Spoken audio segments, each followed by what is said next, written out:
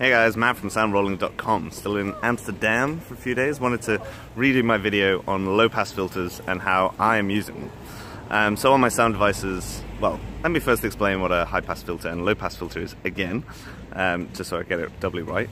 So high-pass filter is whatever you set the threshold at for a frequency, such as 80 Hertz. It's going to let in everything, all the different frequencies above 80 Hertz.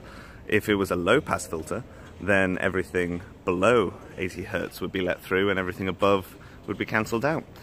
So there's a couple of advantages, I feel, to having this. One is you can get rid of very low frequencies that you wouldn't necessarily have in the mix, and it also limits you for, or helps in a way, for handling noise, because obviously that's going to be quite deep on the pole.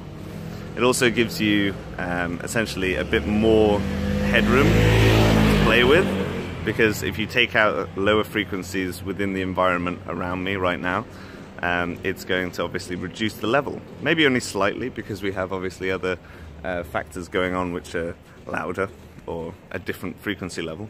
But just having those deeper frequencies cut out is obviously really good, especially when it comes to wind as well. So usually as the wind starts to pick up, and it starts seeping through your dead cat or anything else like that, then it just gives you that extra kind of wiggle room to work with in terms of making sure you can get rid of that wind, and it's obviously not too broadband, as in the frequencies aren't all over the shop. So yeah, that's generally what I do. Generally do 80 Hertz on pretty much everything.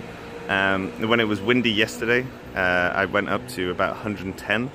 Obviously with the different voices, it's obviously colouring the voices slightly if you take away the lower frequencies, but obviously males, you'd have to have it lower before it starts to thin out the male voice, because the male voice is deeper, and then female voices you can get away with a bit more because obviously they have a higher register or range to work with.